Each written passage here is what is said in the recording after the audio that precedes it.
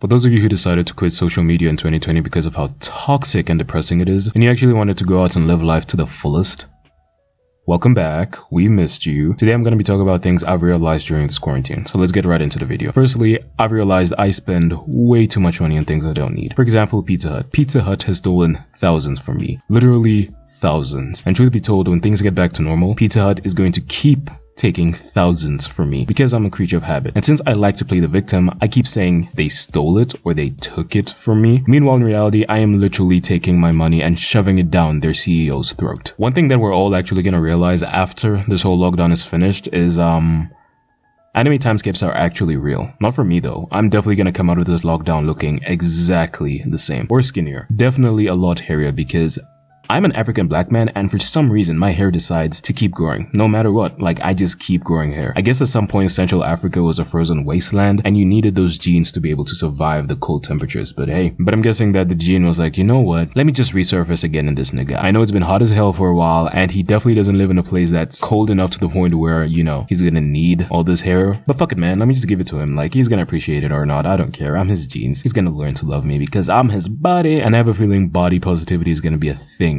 in the future. Okay, but back on topic. I'm sure some people are actually going to do the workout thing at home because of all the toilet paper they bought, and their complete in-depth videos on how to work out with just toilet paper. I mean, I'm telling you, with this whole workout thing, Simps are going to become Chads. Lizzos are going to stay Lizzos because Lizzo literally has the perfect body, and anyone who thinks otherwise is a fucking body shamer, and they really do need to go to hell. Another thing that's going to happen is that rice gum is going to become relevant again. I don't know how this all ties into the whole working out thing, but my prophecies always come true, except for 2020 being my year because I was definitely wrong on that one. Or maybe, we never know because, you know, the year isn't really over yet. Next up, sports. We don't need sports. And after this whole lockdown, we are all going to realize we do not need sports. We don't need to see grown men and women playing with balls. I mean, for God's sake, think of the children. We also don't need people hating each other just because they don't support the same colored shirt. I mean, now that I think about it, and if you guys really think about it, if I remove the word shirt and put people, boom, racism. Thank God for esports. We still have entertainment because of esports. Okay, but high key though, we really do need the NBA back because I am tired of seeing Draymond Green kick the exact same set of nuts over and over again. Like, he really needs some new victims. Day in the life YouTubers. They're gonna realize that putting the word quarantine in their title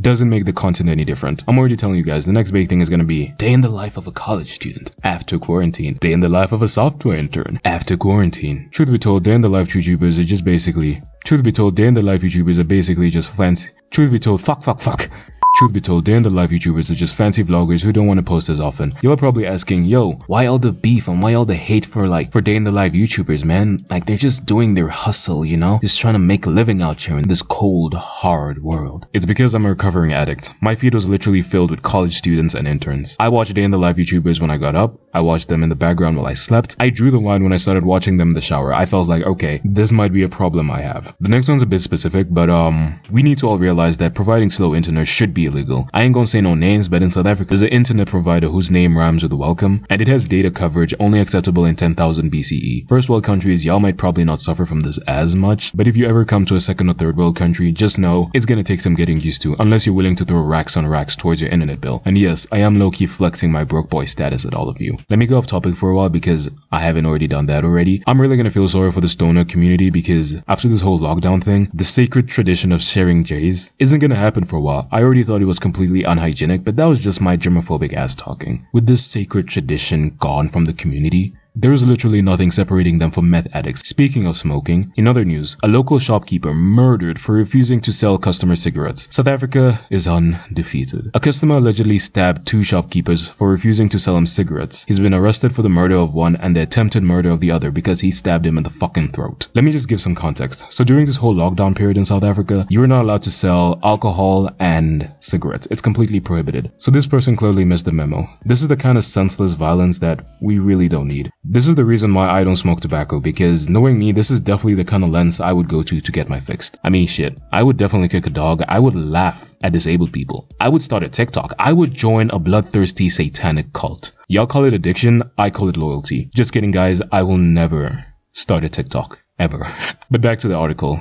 This is just the kind of senseless violence we really don't need in this world. I mean, at the most, he could have just punched the storekeeper in the throat, grabbed his cigarettes, thrown his money at the shopkeeper, and just ran straight out there. My heart really goes out to the shopkeeper's loved ones because, bruh, they're already going through this whole corona BS, and no one deserves to go through this all on top of that. I hope the guy is sentenced to prison for a long time and gets the help he needs, because there's definitely some mental issues under that whole carbon-based life form, and it really needs to get fixed. While we're on the topic of South Africa, it's had a slew of whack-ass presidents, and usually I don't really talk about politics that much. Definitely not on YouTube, and definitely not in real life because, yeah, I'm completely uneducated in terms of politics. But I will say that we got ourselves a really good president right now, because if it was the past presidents who were running the country during this whole mess, yeah, South Africa would be dead. Everyone in South Africa would be dead. You guys would not be getting this video. Cyril, you're doing a good job. Big ups, my G. He's probably going through the most stress any South African president has ever gone through. Don't at me. Nelson Mandela doesn't count